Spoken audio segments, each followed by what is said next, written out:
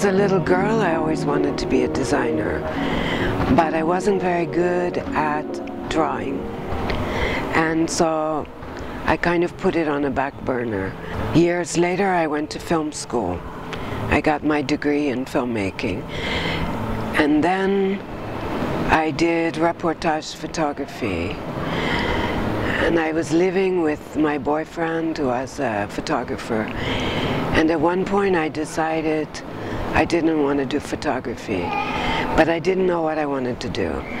And he said, we were out to dinner, and he said, why don't you do something obvious? And I was like, what? And he said, like fashion. And then, light bulb, I went to school for 9 months to Parsons and FIT, and then I quit. And I thought if I stayed in school any longer, I'd lose all desire to be a designer. So I just started my own business and basically grew up in public. And I had my own brand for 13 years in New York. And 5 years of those 13 years I had a license in Tokyo, the department store called Seibu. When I left New York to move to Paris, I didn't really have the means to start all over again, to set up my own business. So I just did whatever I could do. I worked doing costumes for the cinema for a couple films, and then I worked on a TV show with Tim Blanks, who was a major fashion critic. And then one day, this girl, Tiffany Godoy, asked me to write an article, a really long research article, not at all what I was interested in doing, about the movement in all the major luxury brands between the power people that moved from LVMH to Gucci Group to PPR to... And that was my first article. And then I picked up a video camera and started making little films. Somebody gave me the name of this woman at Elle.com. And so I met her thinking I could do videos for them. And she said, oh, but would you like to report on the shows and also designer profiles, and would you like to do a column called Dr. Diane?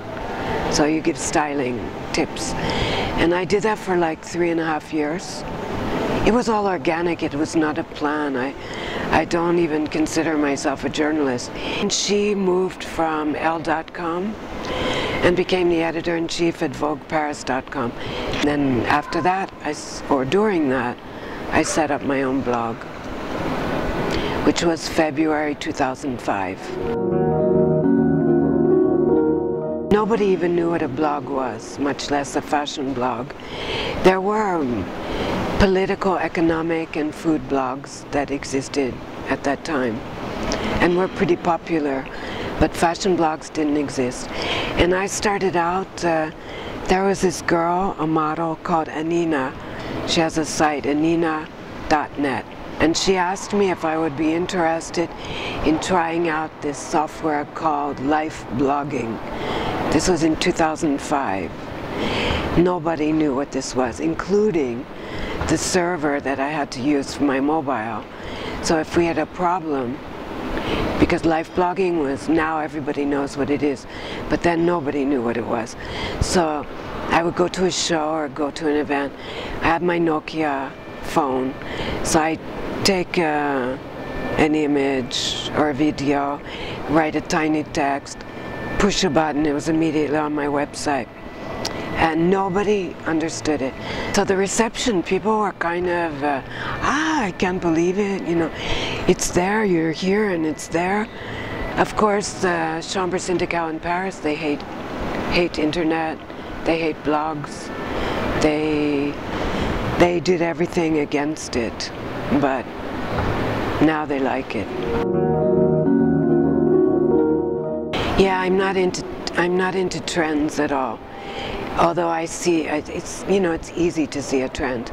You go to 3 fashion shows, you see a trend. But I could care less about trends.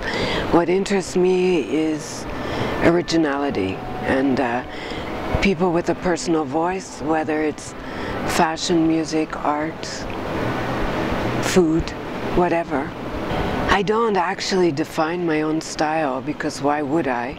But it's just my look. If you want to know like how it started, when I was a designer in the 80s, I found that changing my look all the time was a conflict of interest with creating. So you take designers like Hubert Givenchy or Maison Martin Margiela, they put on a white lab coat, so they're like a blank canvas. So you don't interfere with your own creation. And so I adopted a uniform in black.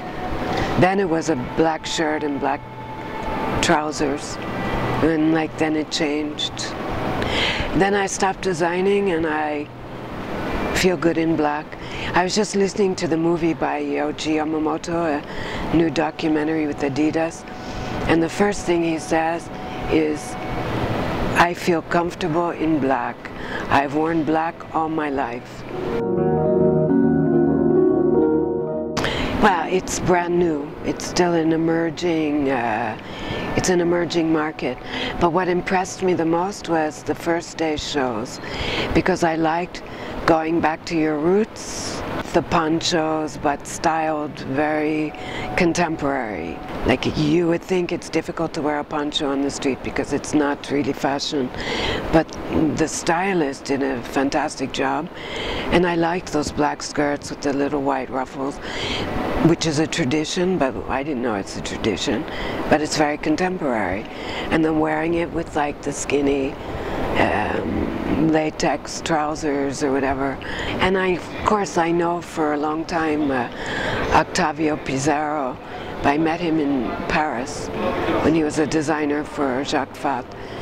And what's interesting about what he does is you can feel the roots of Chile, but it's on an international level. And I think that's the key to getting success outside of a domestic market, is to take from your roots but make it appealing on an international level. Like years ago, what Sofia Kokasalaki did for Greece, you know, she's one of the few, or Mani Sharur for India. It's like you take your roots but you interpret it in a way that international market can wear it. That's the key to international success. It's not the key to success because many of these countries don't need an international market. They can do just fine on their domestic market. Like Brazil, you have Alexander Herkovich, which makes it an international market, but they don't need an international market any more than an Indian designer does. They have a big enough market of their own. But if you want an international market, that's the secret. I think, you know, it's a very difficult time right now because you have two things going. You have luxury market and you have high street with H&M, Mango, Topshop, fast fashion. So in order to succeed, you need to have a voice, but along with that voice, you have to understand cut, which is really important because fast fashion, like H&M, for example, they really know how to make a pattern. I've even heard that established designers buy things by H&M and copy the pattern because they know how to cut. So a young designer has to know how to cut, and they have to understand finishing, because it's not enough just to have a concept, because why? You're going to be much more expensive by the nature of it, because you're not cutting by laser and cutting thousands. So you have to really offer something unique, but it's got to be well done, because if you put it on and the buttons fall off and this falls apart, who's going to spend, you know, 400, 500 for something they could get for 69 from H&M. That's cut better. That isn't expected to last, you know. Because we're not interested, international market is not interested in seeing a copy, because we can get the original. You know, that's why I like what Octavio Pizarro does, because you see his interpretation of the poncho, but it's very international. Anybody can wear it. But you feel Chilean roots, they feel like a flair, South American, sensual, exotic. Just go inside yourself and appreciate what it is about your country that makes it different. And then try and transmit that in your designs. But understand cut and fabrication. My major interest is really in developing my fashion film festival, and I curate projects because I'm very interested in film, and that's you know, exploding over the past couple years. But I also started a fashion film festival in 2006, which was the first annual fashion film festival. At the same time, there was another festival called Fashion and Film in London. I had a film in it, but that's biannual, and it's all more about archival than contemporary. I like initiating things and developing them. That's my main project. My next edition is October 7th, 8th, and 9th in Centre Pompidou, and then it travels. And I would love, love, love to get some Chilean directors involved.